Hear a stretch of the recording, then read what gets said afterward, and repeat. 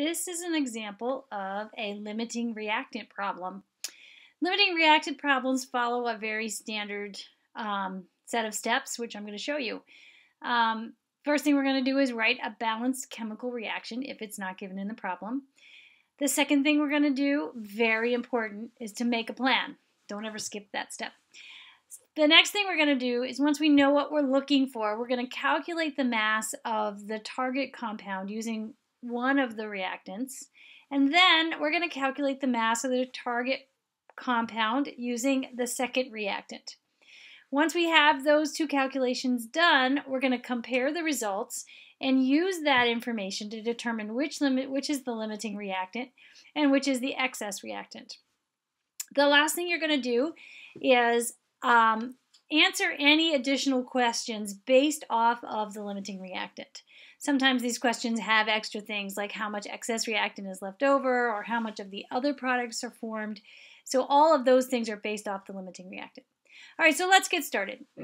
So in this problem, we have butane gas reacting with oxygen in a combustion reaction. So we're going to produce carbon dioxide and water. Well, I'm going to show, I've already written the chemical reaction for this one.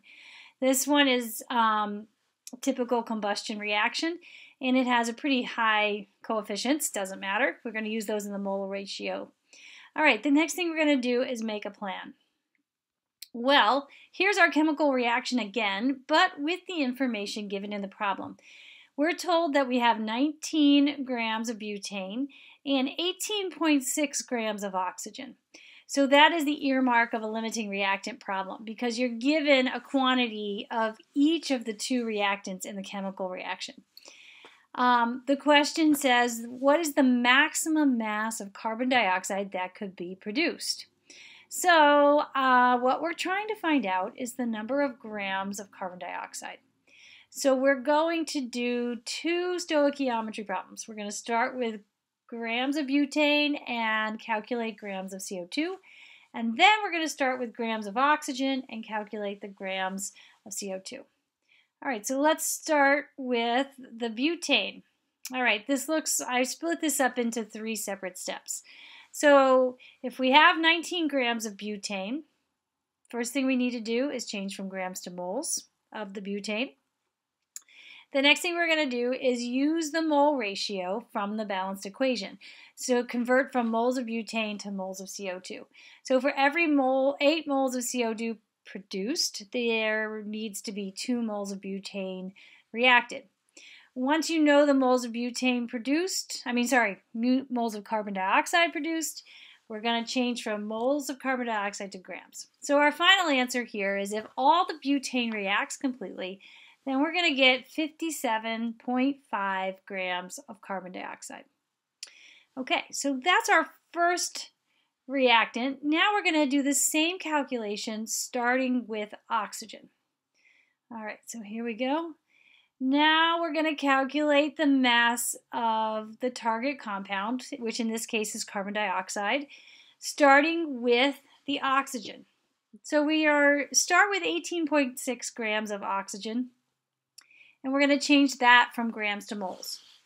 Then we're going to use the mole ratio to change from moles of oxygen to moles of CO2.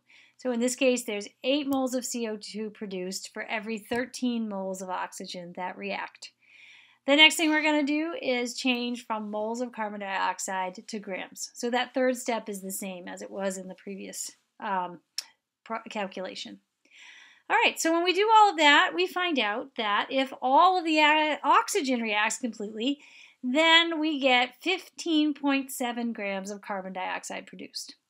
Okay, so far so good. We've got two answers. Now we need to compare the two answers to figure out the limiting reactant. So if all of the oxygen reacts, then we actually have a smaller mass of carbon dioxide produced. So therefore, the oxygen must be the limiting reactant. If all the butane reacts completely, it produces a larger mass of carbon dioxide. So that tells us that butane, in this case, is the excess reactant. So oxygen's going to run out first, butane will be left over after the reaction is done. So now that we know that, we can answer any additional questions. So the problem specifically asks for the maximum amount of carbon dioxide that can be produced. Well, in this case, we already calculated that because we did both the limiting reactant and the target compound at the same time. So in this case, the maximum mass of, that should be carbon dioxide, not butane, produced will be 16 grams. So that's the amount that was generated from the limiting reactant. Now we could go on to figure out how much of the excess reactant was left over if we wanted to use, so if we want to do that, we start with the limiting reactant, figure out how much of the other reactant was actually needed, and then we can subtract that from the amount of the excess reactant available. And that is it.